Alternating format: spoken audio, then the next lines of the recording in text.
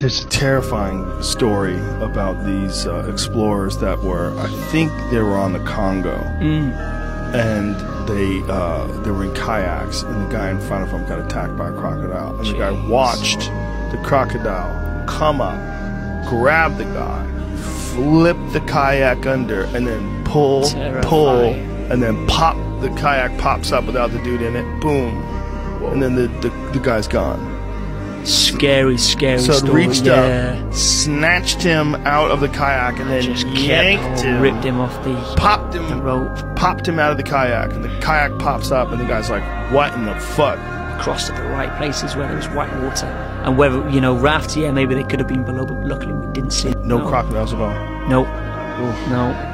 And it's all murky water, so you can never tell what lies beneath,